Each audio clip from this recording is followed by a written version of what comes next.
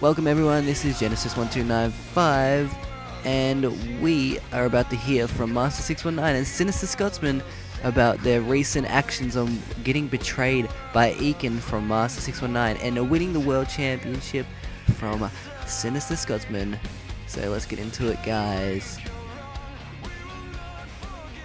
Oh, and it looks like we cut away from our Women's Champion Madison Rapture and Chris Rapture.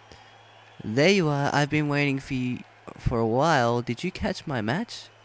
I showed once again why I'm going to be the Women's Champion for a very, very long time, Madison Rapture says. I must say, congratulations once again, beautiful. But I have something else I want to bring up, and that is about Jeremy Stone. What Jeremy Stone said earlier tonight. The problem is, he doesn't know. The problem he doesn't know is that I only cater to winners. He is far from being a winner. So he wanted a main event, and he will get one. The reason I'm telling you this is because I have to leave the arena to take care of some business, and I need you to tell Jeremy Stone to lace up, because he will be in a match right here tonight.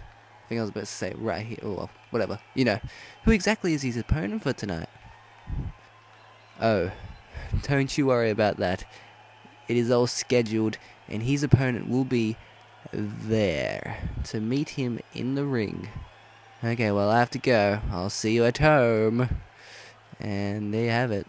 Madison Rapture and Chris Rapture.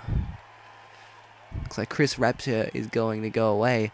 They're still talking because the segment's still going in storyline, so that is funny. So now we cut over to myself interviewing Master619.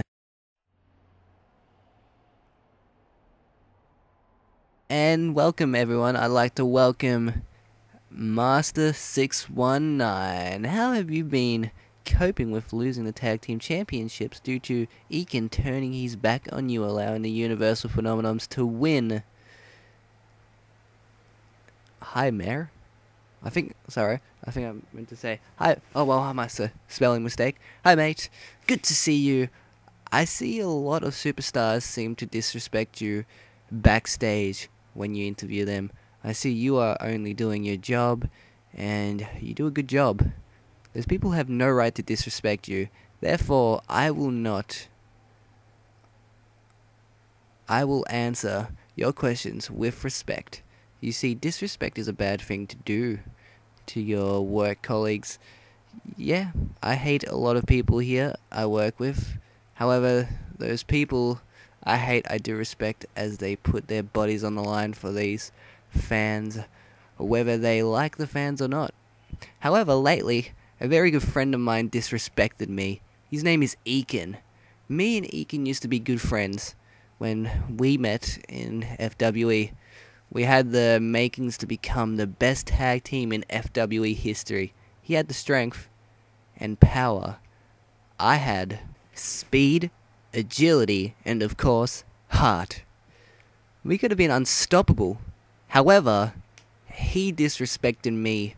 When he turned his back on me, he disrespected all our fans when he turned his back on them. I asked myself, why did he do it? The truth is, he is greedy.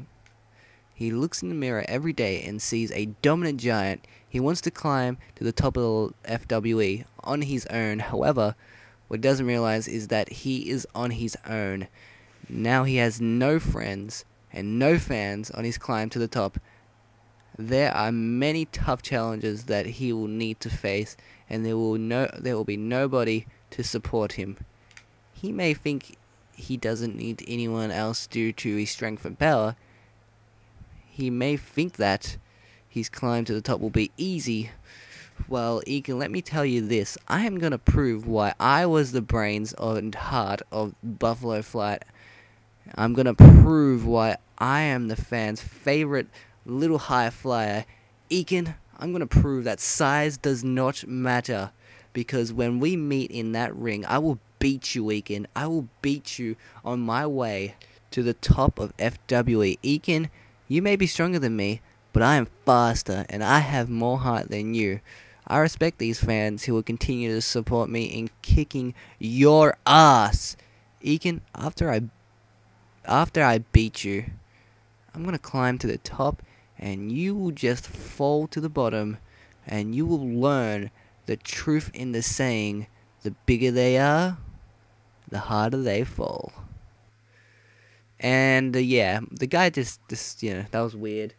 It's probably gonna happen in the next video as well, because he's just like, yeah, walk away, but I'm still talking to you from a distance on the other side. It's okay. So now we head towards myself again, to interview Sinister Scotsman.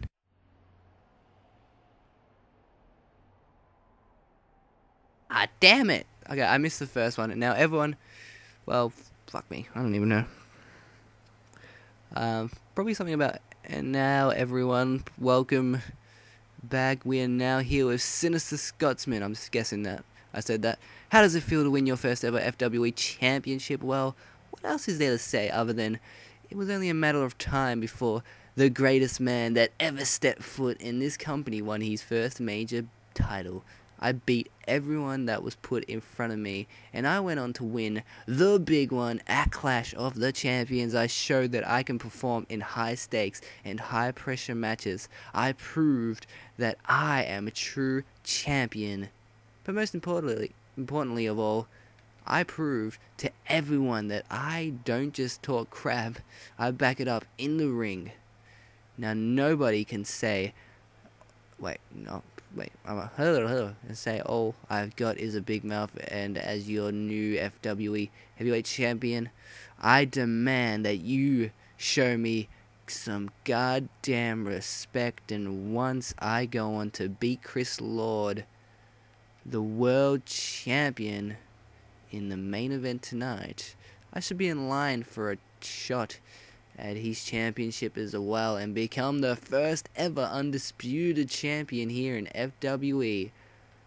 But as I know that this is highly unlikely with the idiot figure that is in charge here, and I know I won't get that opportunity, so I guess it's just another chance for me to go out and show, well, I fucked up right there. Oh my god. I could, and show all, I'm sure that's what I said on show, but I must have got screwed up when I wasn't looking at the keyboard thinking that I'm pro or something. It's like, oh, I can type without looking at the keyboard. And show all of you haters who is the real face of this company by beating one of the top guys here once again. Yeah, sorry about my spelling mistakes, guys. I'm not a demented crazy person, but that was just my bad. And there we have it, guys. We heard from Master619 and Sinister Scotsman, your new heavyweight champion. But now our next match is a FWE #1 contenders match that will face either Mike Hero or Victor next week. It is Francis Lloyd going up against Jack Wiggins. It's next, guys.